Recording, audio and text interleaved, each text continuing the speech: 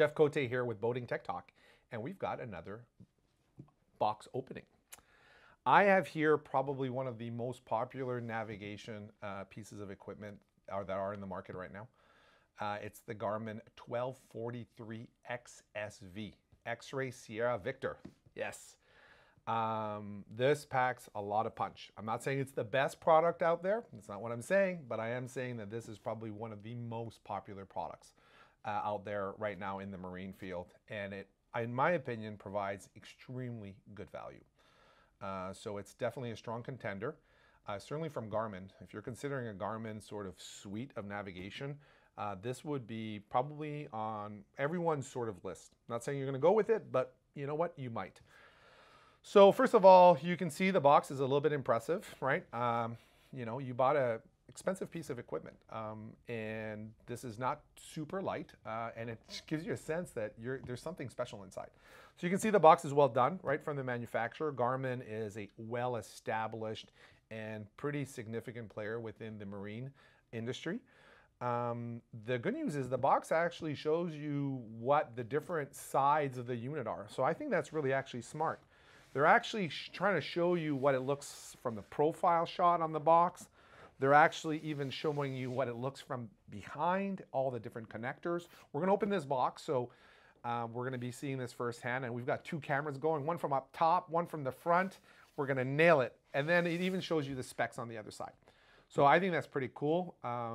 Just the outside of the box, even if you were at a store and you didn't know what to ask, a lot of the information is actually on the outside of this box. So really good use of the real estate. Pretty neat. So what we're going to do next, by the way, before I even open the box a little bit, so this is a 12-inch chart plotter. That's why it stands for from 1243xsv. So the 12 actually stands for 12-inch. The 43, as opposed to 23, says that it has built-in cartography, so it includes charts. And the XSV stands for having a transducer port. So this actually is able to have a transducer plug-in. Transducer is what you would have either mounted somewhere on the boat, either in hull, through hull, or at the transom to actually see bottom profile and even for fish finding, right? So this is actually going to show you a map of the contours beneath your boat. So again, 1243 includes a sounder, includes charts. Pretty cool. Okay, excellent. All right. So we're going to do that. We're going to start. Excellent. So when you're opening something like that, you know, you want to open obviously with caution. You'll notice right away there's a serial number right on the front of the box, and so you don't want to lose that. They give you 2 copies. All right. What I find neat about chart plotters like this is right at the top, they're showing you the cover. And you can see from this picture right here, this tells you the size of the overall display, right? So sometimes we actually use the cover and only the cover as we're trying to fit somewhere on the boat of like, oh, where is this chart plotter going to fit? Do we have place? And we'll use this, and there's going to be a cutout template in here, which is great. But this is sort of a more sort of physical, rigid thing that you can kind of size and figure out, yeah, I think this is going to look good here, right? Because this gives you a direct size of what the overall display size is going to look like. So the cover comes in, obviously, in a plastic, so to protect it, which is nice.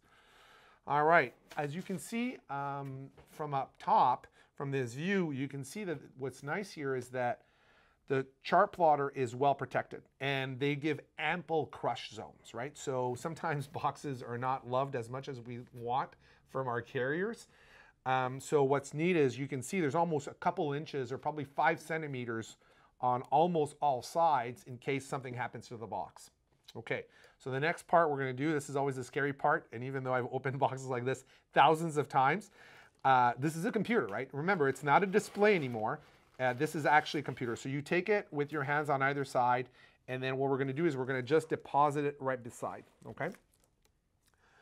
We're going to keep opening the box, and then we're going to come back to the screen. So the next part that you have in here is, I wouldn't call this the manual per se. This is sort of the installation guide.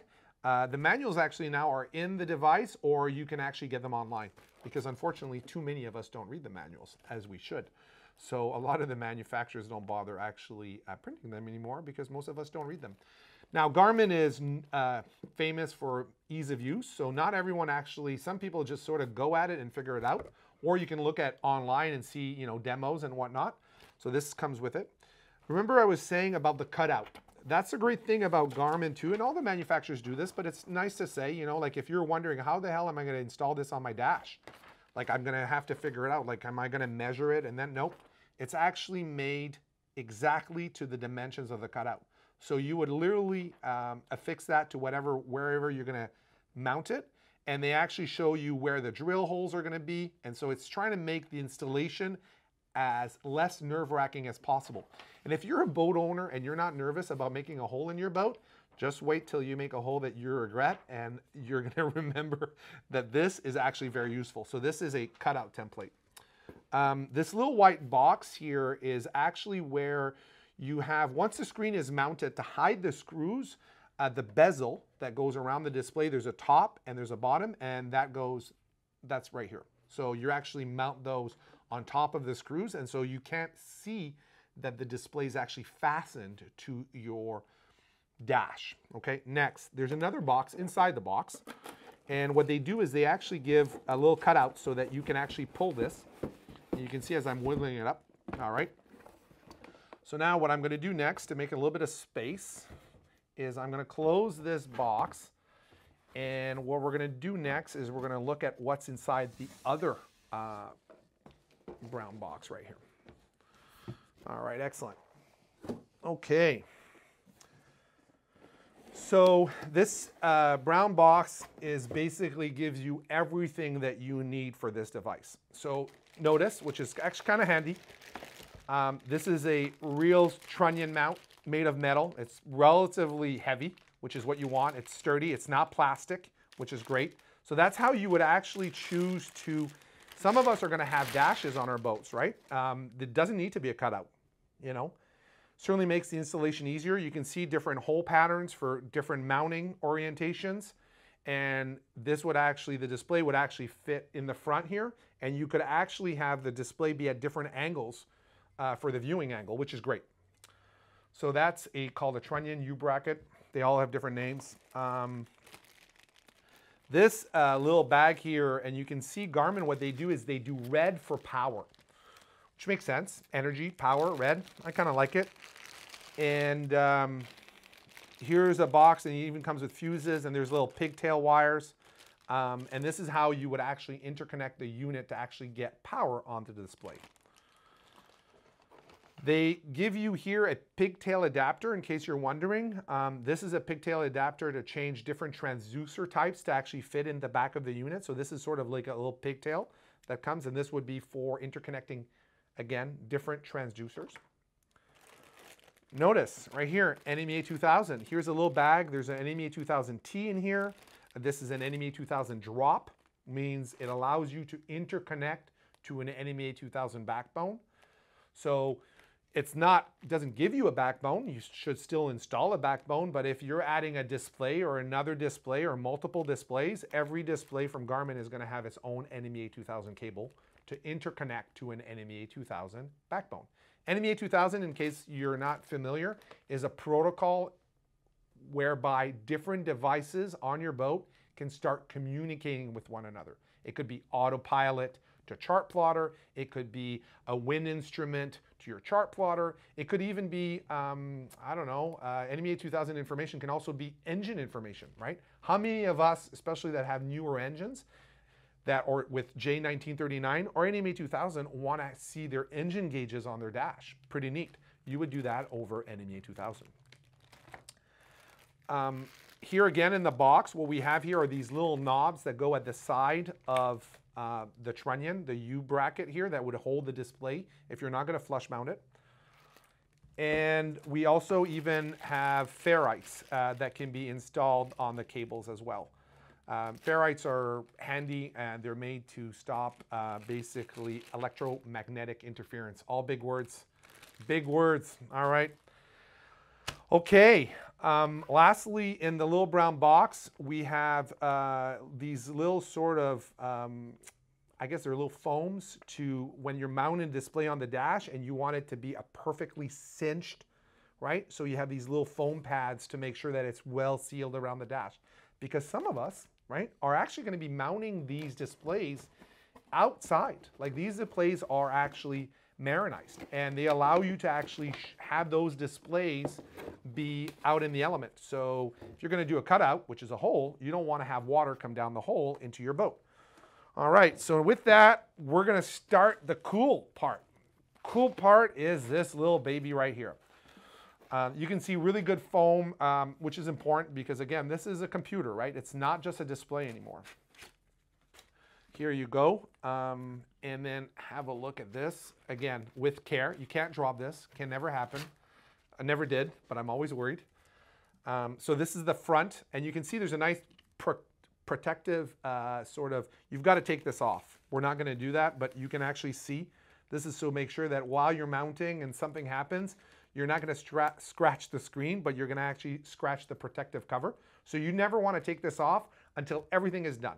Like you install the whole display, and then once you have the display, you're like, okay, I did it. And then you take the cover off. Look at these ports in the back. I mean, it's just crazy, right?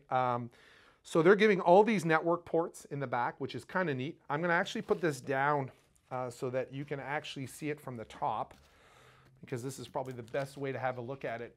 And so what you want to do is, you can see here is the power port right there, right? You've got a bunch of network ports.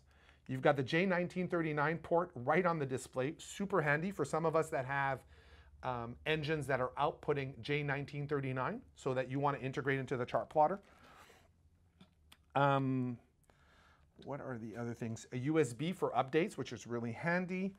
These big ports are RJ45s. It's an Ethernet cable like you would have at home, and that's how you would connect a radar or screen to screen, right? So radars and displays are going to be connecting to one another, and maybe even external sounders are going to be connecting to one another over Ethernet. So those are Ethernet ports. So you could literally have two Ethernet devices, a radar and another screen. So effectively, this is a switch, right? If it's a device that has multiple ports, effectively it's a two-port switch. So you can connect a radar and another screen right onto this device here. You've got an HDMI port, which is pretty handy. I mean, look at that. So you can actually output this device to a monitor. I'm doing that on a boat right now, which is handy. So they're actually displaying this display on a big flat screen TV. NMA 2000 port is right here. And this orange port here is where that little pigtail adapter that I was talking to you about. So you can either terminate a transducer that has the right same color to color, or if your transducer is blue, then you would put an orange to blue pigtail. And that's about it, I think. There you go. Those are all the main ports. Oh, and you even have a chassis ground. By the way, chassis grounds are important. Most of us don't install it and hope it's going to work, but I really believe in RF or grounding all these displays. It's going to make the ghosts disappear, if you want to say. So this is the Garmin 1243xsv, an awesome screen. You can network multiple screens to it. You can network a radar to it. You can connect a sounder to it. It's got a built-in GPS. It does NMA 2000, J1939. I mean, it's a computer.